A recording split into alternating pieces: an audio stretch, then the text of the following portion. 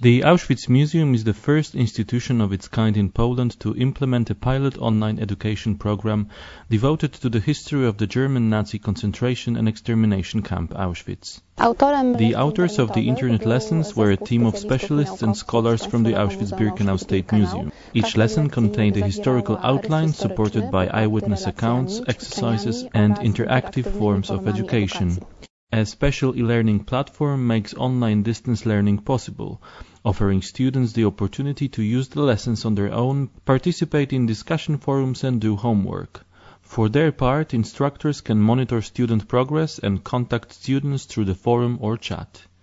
Internet users have shown great interest in this initiative by the International Center for Education about Auschwitz and the Holocaust.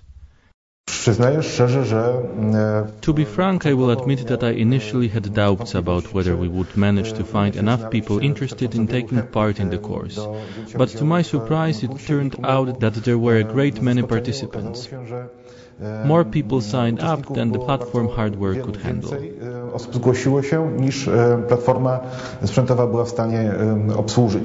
Although the course is currently available only in Polish, there have been declarations of interest from people outside Poland. The pilot internet education program has shown that the subjects we developed have evoked a lot of interest. We intend to introduce new internet lessons devoted to other subjects connected with the history of Auschwitz and the Holocaust. The project is made possible by the Ministry of Culture and National Heritage's Education Plus program, as well as the museum's own financial resources.